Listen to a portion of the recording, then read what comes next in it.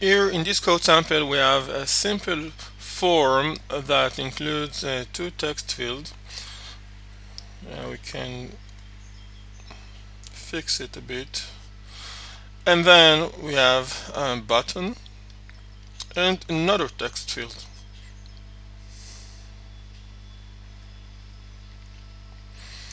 The button is actually a submit button. If we check the properties of the button, then we can see the text on it, calculate, and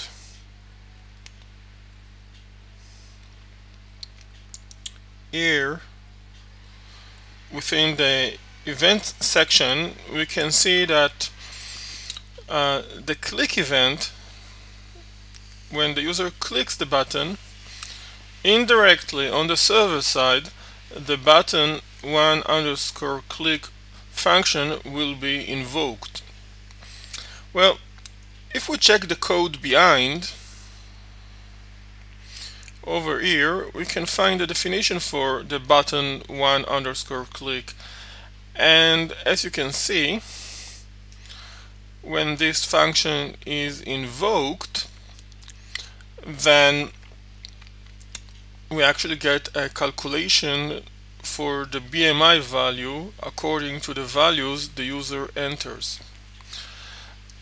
The important thing to remember is that when we execute it, the web browser displays the output received when rendering the HTML code returned from the server.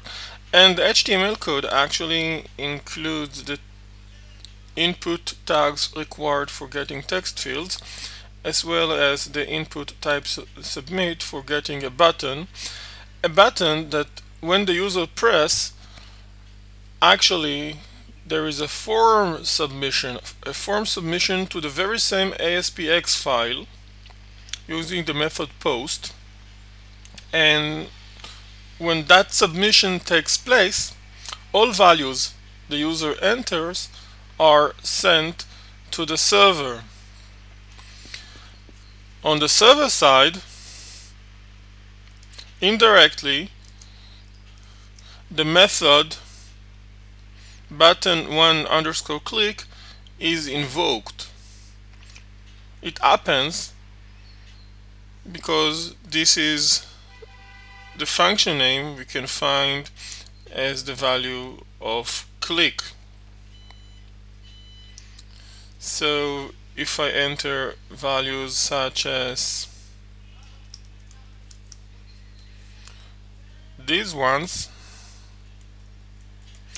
and press calculate, we can fill the refresh in our web browser. We can feel how the request is sent from the web browser to the server side, and then a reply is returned, and the reply is the very same form, just that the result text field is with the BMI value.